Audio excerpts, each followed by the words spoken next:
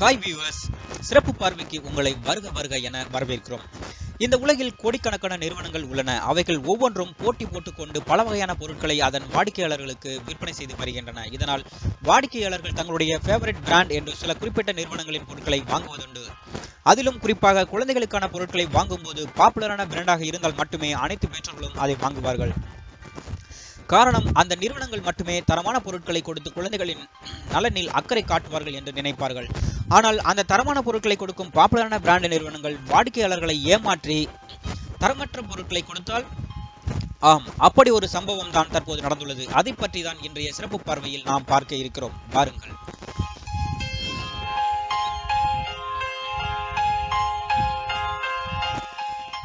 Johnson and Johnson. இந்த நிறுவனம் 1886ஆம் ஆண்டு ஜனவரி மாதம் ராபர்ட் வுட் ஜான்சன் என்பவர் தனது சகோதரர்களான ஜேம்ஸ் வுட் ஜான்சன் மற்றும் எட்வர்ட் மெட் ஜான்சன் ஆகியோருடன் சேர்ந்து உருவாக்கப்பட்ட ஒரு அமெரிக்க நிறுவனமாகும். சுமார் 133 வருட பழமை வாய்ந்த நிறுவனம். இது மருத்துவம் சம்பந்தமான நுகர்வோர் பொருட்களை தயாரிக்கும் ஒரு பன்னாட்டு நிறுவனமாகும். குறிப்பாக குழந்தைகளுக்கான பொருட்களை அதிக அளவில் தயாரித்து உலக அளவில் விற்பனை செய்யும் ஒரு பொதுத்துறை நிறுவனம் தான் இந்த ஜான்சன் அண்ட் ஜான்சன் நிறுவனம்.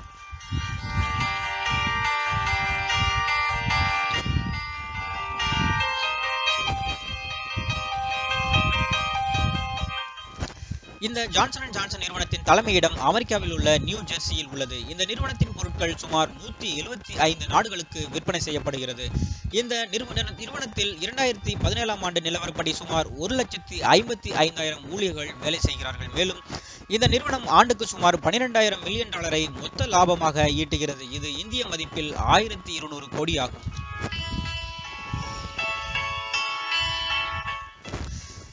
உலகம் முழுவதும் ஆரம்பத்தில் நன்றாக செயல்பட்டு வந்த ஜான்சன் அண்ட் ஜான்சன் நிறுவனம் அதன் பிறகு அதனுடைய செயல்பாட்டில் பல மாற்றங்கள் ஏற்பட்டது. அதாவது, இந்த கம்பெனியால் விற்பனை செய்யப்படும் பொருட்களின் தரம் பொதுமக்களுக்கு நிறைய வருடங்களுக்கு பிறகுதான் தெரிய வந்தது. காரணம், இவர்களுடைய தரமற்ற பொருட்களின் தாக்கம் நிறைய வருடங்களுக்கு பிறகுதான் தெரிய வரும். ஆரம்பத்தில் ஜான்சன் அண்ட் ஜான்சன் பேபி சோப்பினால் குழந்தைகளுக்கும் பெண்களும் நிறைய பிரச்சனைகளை சந்தித்து வந்தனர். அதன் பிறகு நாட்கள் செல்ல செல்ல இந்த சோப்பினால் அரிப்பு, வீக்கம், கொப்பளம் என பல விளைவுகள் உடம்பில் ஏற்பட ஆரம்பித்தன. இது அந்த நிறுவன பொருட்களால் ஏற்பட்ட ஆரம்ப கட்ட பிரச்சனை என்பதாலும் இது சோப்பினால் வருவது தெரியாததாலும் யாரும் அதை பெரிதுபடுத்தவில்லை.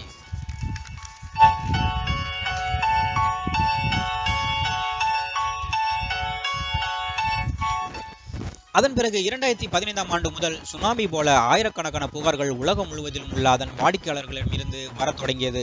குறிப்பாக இந்த ஜான்சன் அண்ட் ஜான்சன் நிறுவனத்தின் தலைமையிடமான அமெரிக்காவில் தான் அதிக அளவில் புகார்கள் வரத் தொடங்கியது. இந்த புகார்கள் அனைத்தும் அப்படியே நீதிமன்றங்களுக்கும் சென்றது. இதனால் ஜான்சன் அண்ட் ஜான்சன் நிறுவனம் மீது கெட்ட அபிப்பிராயம் மக்களிடையே ஏற்பட ஆரம்பித்தது.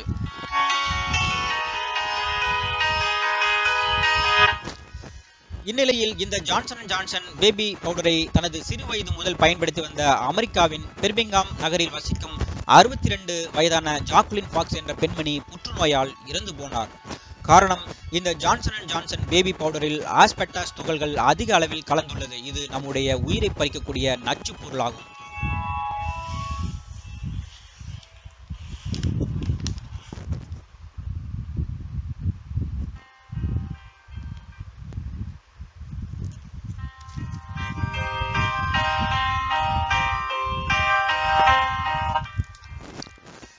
இதனால் கோர்ட் அந்த பெண்ணின் குடும்பத்திற்கு $200 மில்லியன் நஷ்டஈடாக கொடுக்கும்படி ஜான்சன் அண்ட் ஜான்சன் நிறுவனத்திற்கு உத்தரவிட்டது. இது இந்திய மதிப்பில் 20 கோடி ஆகும். ஆனால் ஜான்சன் அண்ட் ஜான்சன் நிறுவனம் எங்களால் அவ்வளவு தொகையை கொடுக்க இயலாது என்றும் $72 மில்லியன் மட்டுமே கொடுக்க முடியும் என்று பிடிவாதம் செய்தது. அதாவது 7 கோடி. மேலும் குழந்தைகள் பயன்படுத்தும் இந்த பவுடரை பெரியவர்கள் எதற்காக பயன்படுத்துகிறார்கள் என்று முட்டாள்தனமாக வாதிட்டது ஜான்சன் அண்ட் ஜான்சன் நிறுவனம். ஆனால் நீதிமன்றமோ ஜான்சன் அண்ட் ஜான்சன் நிறுவனத்திற்கு சரியான பாடம் புகட்டியது.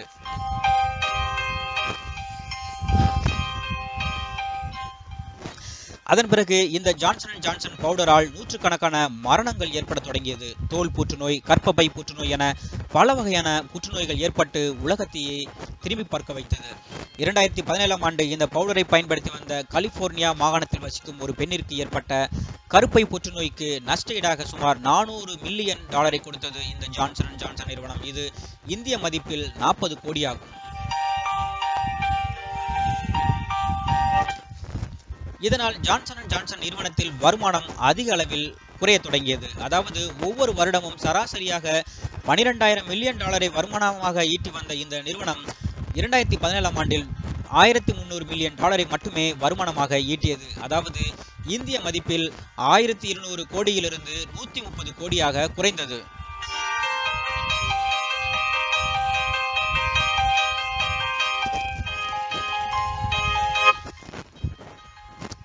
அதன் பிறகு 2018ஆம் ஆண்டு உலகமே வாய் விளக்கும் விதமாக இந்த பவுடரை பயன்படுத்தி வந்த சுமார் 11,700 மக்கள் புற்றுநோயால் பாதிக்கப்பட்டனர். இதனால் கடுப்பான நீதிமன்றம் அத்தனை மக்களுக்கும் சேர்த்து மொத்தமாக சுமார் 4.7 மில்லியன் அதாவது 4.7 பில்லியன் டாலரை நஷ்டஈடாக கொடுக்க வேண்டும் என்று தீர்ப்பு கூறியது. இது இந்திய மதிப்பில் சுமார் 30,550 கோடியாகும்.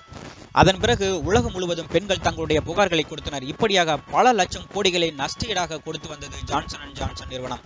இதனால் அதன் வாடிக்கையாளர்கள் தங்களுடைய குழந்தைகளுக்காக பயன்படுத்தும் ஜான்சன் அண்ட் ஜான்சன் பொருட்களை பயன்படுத்துவதை உடனடியாக நிறுத்தினார்கள்.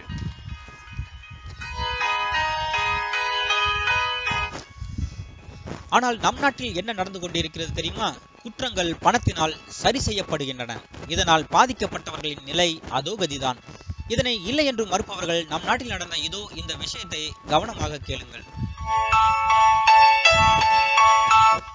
Maggi noodles. குழந்தைகள் அதிகமாக சாப்பிடும் ஒரு உடனடி உணவுப் பொருளான நெஸ்லே நிறுவனத்தின் மேகி நூடுல்ஸ் 2015ஆம் ஆண்டு இந்திய அரசால் இந்தியாவில் தடை செய்யப்பட்டது.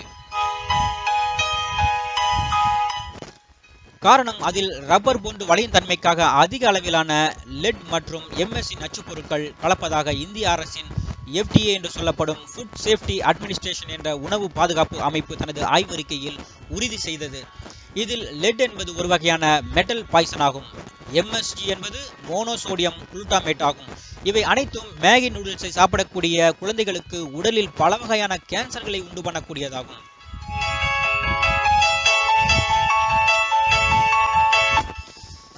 இதனால் இந்திய அரசு நெஸ்லே தயாரிப்பான 9 வகையான மேகி நூடுல்ஸ் மற்றும் ஓட்ஸ் மசாலா நூடுல்ஸ் ஆகியவற்றை இந்தியாவில் எங்கும் விற்பனை செய்யாதவாறு தடை செய்தது. ஆனால் தற்போது அதன் நிலை என்ன? மேகி தற்போது விற்பனை செய்யாமல் இருக்கிறதா? இத்தனை ஆண்டுகளாக குழந்தைகளுக்கு பாதிப்பை ஏற்படுத்திய குற்றத்திற்கு நீதிமன்றத்தால், மத்திய அரசால், மாநில அரசால் அந்த நெஸ்லே நிறுவன முதலாளிகளுக்கு என்ன தண்டனை கொடுக்கப்பட்டது? கடைசியில் வெறும் 62 லட்சம் ரூபாயை தண்டனை தொகையாக ஆரம்பத்தில் கட்டிவிட்டு தற்போது கெத்தாக விற்பனை செய்யப்பட்டு வருகிறது. அப்படியானால் குழந்தைகளின் உயிரை பற்றி யாருக்கும் அக்கறை இல்லையா? இதை கேட்பதற்கே உங்களுடைய மனது வலிக்கிறது அல்லவா? இதுதான் இந்தியா, இதுதான் இந்திய அரசாங்கம், இதுதான் இந்திய அரசியல்வாதிகள்.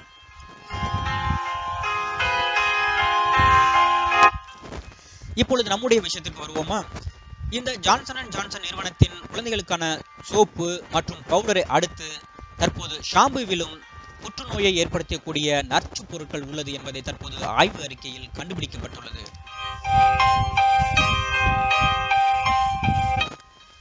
சென்ற மாதம் 5ஆம் தேதி ராஜஸ்தான் மருத்துவ கட்டுப்பாடு அமைப்பு நடத்திய ஆய்வில் இந்த Johnson and Johnson baby ஷாம்புவில் formaldehyde என்ற வேதிப்பொருள் கலந்துள்ளது கண்டுபிடிக்கப்பட்டது.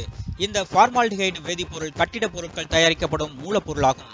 என்னது, கட்டிடப் பொருளின் மூலப்பொருள் குழந்தைகளின் ஷாம்புவிலா என்று நெஞ்சு பதறுகிறதா?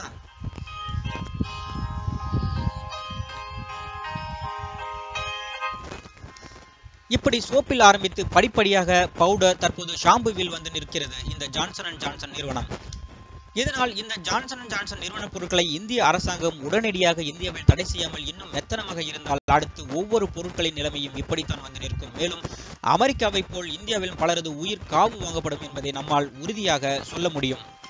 காரணம், உலகம் முழுவதும் இந்த பொருட்களால் ஆயிரக்கணக்கானோர் பாதிக்கப்பட்டு வரும் இவ்வேளையில் இந்தியாவில் ஜான்சன் அண்ட் ஜான்சன் நிறுவன பொருட்கள் தரமற்றது என்பதை ராஜஸ்தான் மருத்துவ கட்டுப்பாடு அமைப்பே உறுதி செய்துவிட்ட நிலையில் இன்னும் ஏன் மௌனமாக குத்துக்களாக அரசாங்கம் இருக்கிறது என்றுதான் தெரியவில்லை.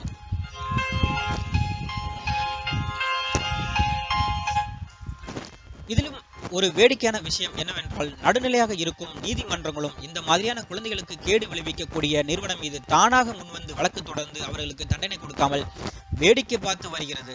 ஒருவேளை முதலமைச்சரின் பிள்ளைகளோ அல்லது கவர்னரின் பிள்ளைகளோ அல்லது பிரதமரின் பிள்ளைகளோ அல்லது குடியரசுத் தலைவரின் பிள்ளைகளோ இந்த ஜான்சன் அண்ட் ஜான்சன் நிறுவனத்தின் சோப் அல்லது பவுடர் அல்லது ஷாம்புவால் புற்றுநோய்க்கு ஆளானால் அந்த நிறுவனத்தின் மீது எந்தவித நடவடிக்கையும் எடுக்காமல் இப்படித்தான் அமைதியாக இருப்பார்களா? இந்த நிலை இப்படியே நீடித்தால் இந்தியாவில் உள்ள அனைவரும் புற்றுநோய் வந்து சாக வேண்டியதுதான்.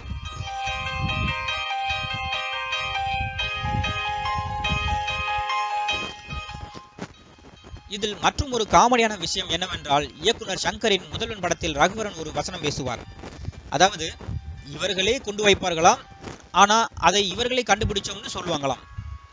அதாவது, இந்த மாதிரியான நிறுவனங்களின் தரமற்ற பொருட்களை அரசாங்கம் தான் தரமற்ற பொருள் என்று தடை செய்கிறது. அதன்பின் அதே அரசாங்கம் தான் தண்டனை என்ற பெயரில் பணத்தை வாங்கி கொண்டு அது தரமான பொருள் என்று மறுபடியும் அவர்களை விற்பனை செய்ய சொல்கிறது. அப்போ குற்றம் செய்தவன் தண்டிக்கப்படவில்லையே. குற்றம் செய்தவன் தண்டிக்கப்படவில்லை என்றால் பிறகு எப்படி பயப்படுவார்கள், திருந்துவார்கள்?